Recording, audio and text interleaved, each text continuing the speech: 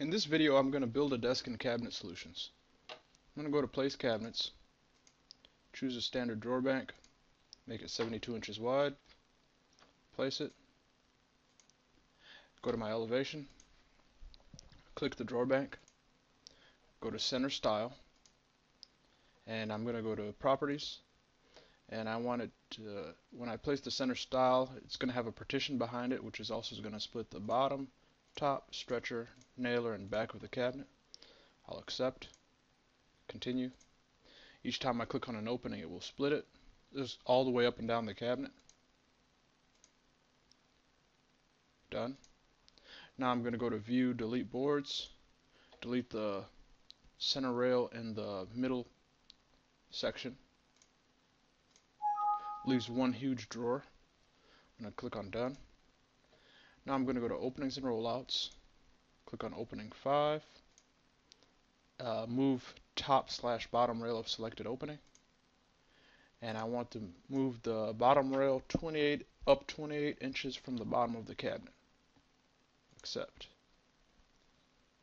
Done. So now I'm going to click on View Delete. I want to delete the bottom rail below the drawer in the knee space. I'm going to click View Delete Boards. Click the bottom rail. I'm not sure I want to delete. Yes. Done. And so we have 4 drawers on the left and right drawer banks. Say you wanted 3. I'm going to go to View Delete Boards. Delete the center rail on the right. Delete the center rail on the left. Say you wanted raised panel, let's take a look at it in 3D. Okay. So we wanted raised panels on the sides. I'm going to go back to my elevations. Click the cabinet. Go to ends. Plant on for the right end. Then I'm going to go to plant on properties. I'm going to replace the side panel with a door, and then I'm going to define that plant on. I want it with the arched top rail. I'm going to go back to define.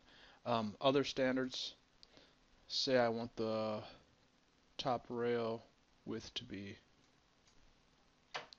4 inches. Okay. Done, done, done. I'm going to do the same thing on the left. Plant on properties, replace side panel, define, arch top rail, other standards, 4 inches for the top rail. Done, done, done, accept. Now let's take a look in the 3D. Okay. So that's just a quick desk that to give you an idea that it's possible.